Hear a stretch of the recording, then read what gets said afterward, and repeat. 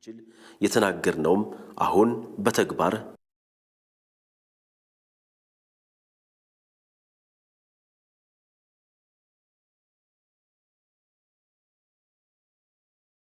የኢፌዴሪ ጠቅላይ ሚኒስትር ክቡር ዶክተር አብይ አህመድ የህዳሴ ግድብ የመጀመሪያ ዙር ውሃ ሙሌትን በማስመልከት ያስተላለፉት የእንኳን ደስ አላችሁ መልእክት። የተከበራችሁ የኢትዮጵያ ህዝቦች ክቡራትና ክቡራን፣ ዛሬ ሀገራችን በታላቅ ጉጉት የምትጠብቀውን ብስራት የምትሰማበት ዕለት ነው። የዓመታት ልፋታችን ወሳኝ ምዕራፍ ላይ የደረሰበት የህዳሴው ግድባችን የመጀመሪያ ዙር የውሃ ሙሌት የተጠናቀቀበት ታሪካዊ ዕለት ነው። በጋራ ጥረታችን ግድባችንን እዚህ ደረጃ ስላደረስነው መላው የሀገራችን ህዝቦች እንኳን ደስ አለን፣ እንኳን ደስ አላችሁ ለማለት እወዳለሁ።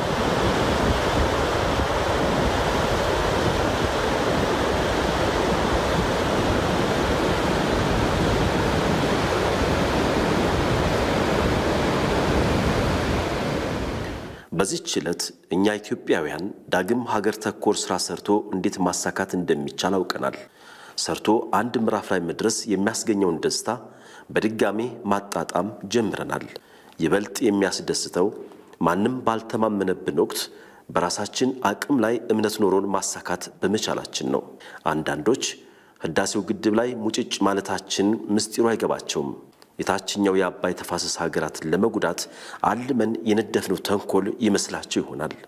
እውነታው ግን ያ አይደለም። ህዳሴ ግድባችን የዚህ ትውልድ መለያ ማህተም ሰርቶ የማሳካት ትዕምርት ነው። የዘመናት ቁጭታችን መልስ ማግኘት መጀመሩን የምናበስርበት ፋና ነው። አንገታችንን ሊያስደፉ ሲከጅሉ ለነበሩት ሁሉም የጫኑብንን የድህነትና ኋላ ቀርነት ሸክም ወዲያ ልናሽቀነጥር መቁረጣችንን ጮክ ብለን የምንናገርበት ድምጻችን ነው። ከእንግዲህ ግድባችን በሁለት እግራችን መቆም እንደማይሳነን ወደ ከፍታው ለማቅናት የመታጠፊያ ነጥባችን መሆኑን ዓለም በትክክል ይረዳል ብዬ እገምታለሁ። እነሆ እንደተናገርነው ማንንም ሳናስቸግርና ማንንም ሳንጎዳ ባቀድነው ልክ የመጀመሪያውን ዙር ውሃ ሞልተናል።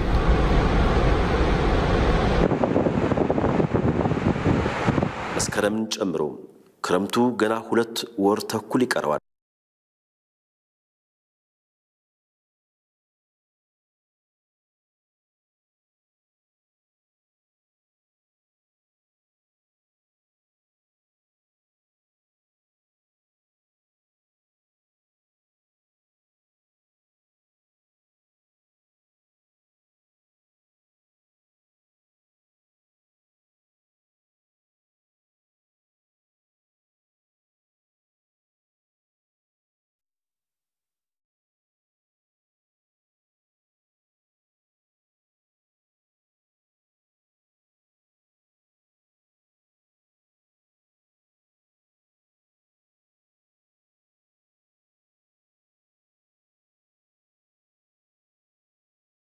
ባር ማሳያ ነው። ውድ ኢትዮጵያውያን፣ ይሄን እኛ ያየነውን ግድብ ለማየት የሰማነውን የግድቡን ዜና ለመስማት በመዋጮ ላይ ለመሳተፍ ብዙ ትውልዶችና ብዙ መሪዎች ተመኝተው ነበር። ዳሩ ግን አልቻሉም። እኛ እዚህ ዘመን ደርሰን አባይ ከዘፈንና ከማስፈራራነት አልፎም ማንንም ሳይጎዳ ተገድቦ ግድቡም ውሃ ይዞ ለማየት በቃን። ይሄን ያዩ አይኖቻችንና ብስራቱን የሰሙ ጆሮቻችን ምንኛ እድለኞች ናቸው። በህዳሴው ግድብ ስም የግል ጥቅማቸውን ሲያሳድዱ የነበሩ ጥቂቶች የመኖራቸውን ያክል ግድቡ እውን እንዲሆን ብዙዎች ለፍተዋል። ሳይሰስቱ ጉልበታቸውን፣ ገንዘባቸውን፣ ጊዜና ዕውቀታቸውን ሰውተዋል። ከምንም በላይ አይተኬ ህይወታቸውን ለህዳሴው የገበሩለትም አሉ። በተከፈለው ዋጋ እነሆ የዘመናት ህልማችን እውን ሆኗል። ዛሬ የምንወቃቀስበት ጊዜ ሳይሆን የምንመሰጋገንበት ዕለት ነው። ግድቡን ያቀዱ አመራሮች፣ ፕሮጀክቱን ሲያስተዳድሩ የነበሩ መሪዎች፣ ሌት ተቀን በግድቡ ስራ ተሰማርተው የደከሙ ሰራተኞች፣ በየመድረኩ ኢትዮጵያን ወክለው ስለ ግድቡ ሲደራደሩ የነበሩ የቁርጥ ቀን ልጆች ይህን ዕለት እንድናይ አድርገዋል። ከዕለት ጉርሳቸው ቀንሰው መዋጮ ያዋጡ ዜጎቻችንና በእውቀታቸው ሲያግዙ የነበሩ ባለሙያዎችን ስም እንዘርዝር ብንል ቀናት ይፈጃል። እንዲሁ በአጠቃላይ የቀድሞቹን ጠቅላይ ሚኒስትሮችና በግድቡ ግንባታ ሂደት ላይ ቀጥተኛም ተዘዋዋሪም ተሳትፎ የነበራቸውን አካላት በሙሉ በዲፕሎማሲው መስክ ከፍተኛ ተጋድሎ ያደረጉትን ጭምር ከልብ ሳላመሰግን አላልፍም። እኛ እንደ ሀገር የመውቀስና የመኮነን እንጂ የምስጋና ባህል በመጠኑ ይጎድለናል። ትልቁ ወንዛችን አባይ ራሱ የዘመናት ወቀሳችን ሰለባ ነበር። በእርግጥ ወቀሳው ያለ ምክንያት አልነበረም። እኛን ትቶ ሌሎችን ሲጠቅም ኖሯል። ከእንግዲህ አባይም ለእናት ሀገሩ መልካም አስተዋጽኦ ለማበርከት ከጫፍ ደርሷልና አፍ አውጥተን ልናመሰግነው ግድ ይለናል። ኢትዮጵያውያን አባይን በተመለከተ ሲመኙ ከኖርበት ረጅም ዘመን አንጻር የህዳሴው ግድብ ቢያንስ የዛሬ 200 ዓመት መገደብ ነበረበት። መሪዎቻችንና ህዝባችን ፍላጎት ነበራቸው። ሁኔታዎች ግን አልሰመሩላቸውም። እኛ ግን እነርሱ ያሰቡትን አደረግነው፣ የተመኙትን አየነው፣ የናፈቁትን አሳካነው። ድል ያስፈነድቃል። በድል ላይ እየፈነደቁ ተንጠልጥሎ መቅረት ግን ሁለት ጉዳት አለው። አንድም የተያዘውን ድል ያስነጥቃል፣ አንድም ለሌላ ቀጣይ ድል በር ይዘጋል። ለዚህ ደግሞ ሁነኛ መፍትሄው ያገኙትን ድል አድንቆና አመስግኖም ነገር ግን እርሱን ተሻግሮ ማለፍ ነው። ልክ ደረጃ እንደሚወጣ ሰው የደረስንበትን የደረጃ እርከን ለቀን ወደ ቀጣዩ የደረጃ እርከን ካልወጣን ወደ ኋላ መመለሳችን አይቀሬ ነው። ወደ ከፍታ መጓዝ የሚቻለው ከሚናፍቁት የደረጃ እርከን ለመድረስ በመጓዝ ሲደርሱበት ደግሞ እርሱን ትቶ ወደ ቀጣዩ በማለፍ ነው። የተከበራችሁ የሀገራችን ህዝቦች ታላቁ የህዳሴው ግድብ በትልቁ እንዳስተማረን አምናለሁ። የማሸነፍ ምስጢሩ ተስፋ ለመቁረጥ መሆኑን፣ ሀገራዊ ስኬት የሚመዘገበው በትብብር መሆኑን፣ ብልጽግና በትውልድ ቅብብሎሽ የሚገነባ ተከታታይ ሥራ መሆኑን፣ ዋጋ ሳይከፍሉበት የሚሳካ አንድም ተወዳጅ ነገር አለመኖሩን ግድባችን አሳይቶናል፣ አስተምሮናል። በአስተዳደርና በዲሞክራሲ ስርዓት ግንባታው ሂደትም አሸናፊነት ሊመዘገብ የሚችለው በትብብር በትውልድ ቅብብሎሽና ተስፋ ሳይቆርጡ በመታገል መሆኑ ግልጽ ነው። በተበታተነ አቅምና እርስ በርሱ በሚሳሳብ ገመድ ጉተታ ማፍረስ እንጂ መገንባት እንደማይቻል የህዳሴ ግድባችን ሕያው ምስክር ነው። ለሚለያዩን እድል ካልሰጠን፣ ለሚያጋጩን በር ካልከፈትን፣ ለሚያጋድሉን ፊት ከነሳን ገና ብዙ ድሎችን በስኬት እንፈጽማለን። አስበን አቅደን ሰርተንና አጠናቀን ብልጽግናችንን እውን እናደርጋለን። ሁሌም አባቶቻችን የሰሩትን ታሪክ በመናገር ሳይሆን የራሳችንን አሻራ ጥለን በሰራነው ታሪክ መኩራት እንጀምራለን። ለዚህም ቁርጠኝነታችንን በተግባር ማሳየት ይኖርብናል። ማሳካት ከሚገቡን ጉዳዮች መካከል ግድባችን አንዱ ቢሆንም ከፊታችን ገና ብዙ የቤት ስራዎች አሉን። ሌላው ቀርቶም የግድቡ ጉዳይ ሙሉ ለሙሉ ያለቀና የደቀቀ ጉዳይ አይደለም። ገና ብዙ የዲፕሎማሲ ስራዎች ይቀሩናል። ገና ኃይል ማመንጨት አልጀመረም። አሁን ያሳካነው የመጀመሪያውን ዓመት ውሃ ሙሌት ነው። ይሄም በመጪው ዓመት ውስጥ በመጀመሪያዎቹ 2 ተርባይኖች ኃይል እንድናመርት ያስችለናል። በቀጣዩ 2 ዓመታት ትኩረት ሰጥተን ከሰራን በ2015 ዓ.ም ግድቡ ሙሉ በሙሉ ኃይል ለማመንጨት ከሚያስችል ደረጃ ላይ ይደርሳል።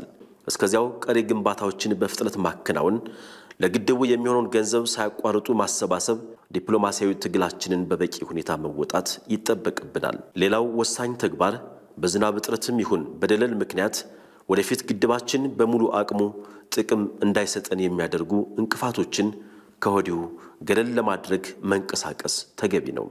ለዚህም በአንድ ድንጋይ 2 ኢላማ ለመምታት የሚያስችለውንና ቀደም ብለን የጀመርነው የአረንጓዴ አሻራችንን በስኬት ማጠናቀቅ ያስፈልጋል። ወንዞቻችን እንዲጠቅሙን ከፈለግን የደን ብርድ ልብስ መልበስ አለባቸው። አፈራችንን ተሸክመው ሀገራችንን አቋርጠው እንዲሄዱ መፍቀድ የለብንም። ችግኝ የመትከያው ምርጡ ጊዜ የዛሬ 20 ዓመት ነበር። ሁለተኛው ምርጥ ጊዜ ደግሞ አሁን ነው ይባላል። እውነት ነው። በዝናብ ማጠር ምክንያት ግብርናችን በየዓመቱ የድርቅ ስጋት ሲደቀንበት ኖሯል። አሁን ደግሞ ስጋቱ ከግብርናችን አልፎ ወደ ኤሌክትሪክ ኃይል ምንጫችን ብሎም የወደ አምራች ዘርፉ መሸጋገሩ አይቀርም። ስለዚህ የህዳሴውን ግድባችንን ሙሉ ለሙሉ ከማጠናቀቃችን በፊት በቢሊዮኖች የሚቆጠሩ ችግኞችን ተክለን ተንከባክበን አጽድቀን ዛፍ ማድረግ አለብን። የችግኞች ዘመን አልፎ የደኖች ዘመን መምጣት አለበት። የሐምሌ ወር ሳይጠናቀቅ እያንዳንዱ ቤተሰብ አረንጓዴ አሻራውን ማሳረፍ አለበት።